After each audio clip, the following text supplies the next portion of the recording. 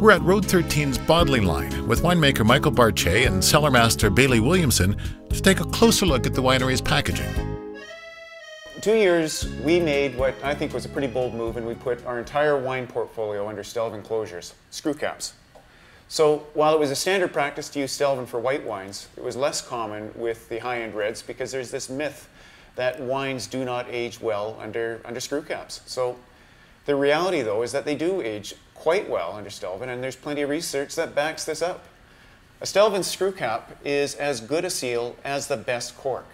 Unfortunately, there aren't that many best corks. So, by the way, while we're out here blowing fallacies out of the water, Bailey, corks don't breathe. At least they shouldn't, because if they do, you'd have a bottle of vinegar.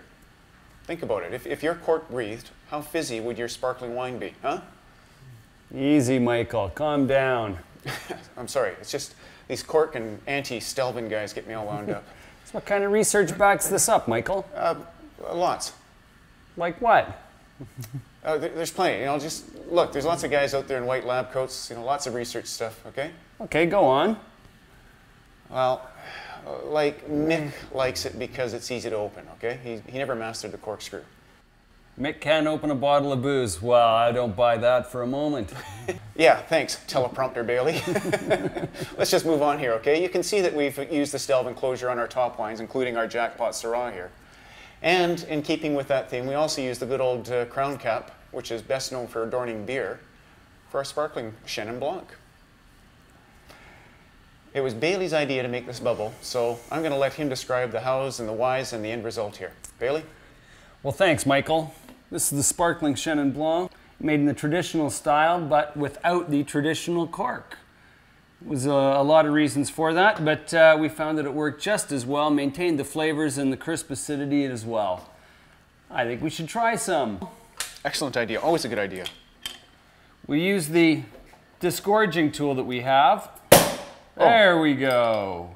And I like it. That's how it comes out. Well, it's not too early for a little bit of sparkling, is it, Michael? No, the sun's past the yard arm somewhere.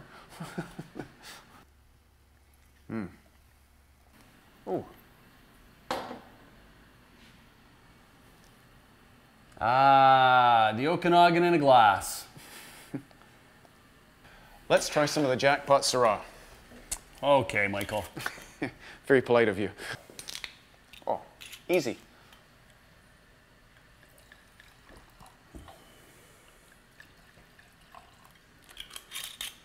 Okay. Sir? Thank you. So, this is a classic Okanagan Syrah with all the flavors, the butcher block, the pepper, the backbone, the tannins. This is a wine that people are allowed to chew.